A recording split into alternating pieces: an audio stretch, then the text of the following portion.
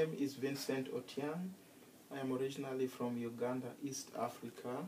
I traveled to the United States as a graduate student in 2015 and was granted permanent residency status, green card, by USCIS, United States Citizenship and Immigration Services.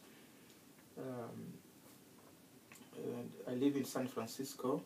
My wife is still in Kenya. I plan on bringing her to San Francisco soon. My goal is to explore assistive technology, including equipment and services for people with disabilities, or those who are blind and visual impairment and have vision impairments.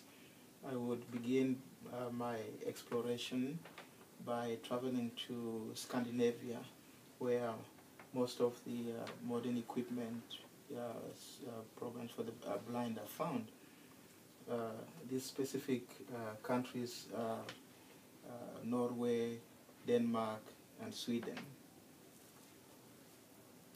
That's it.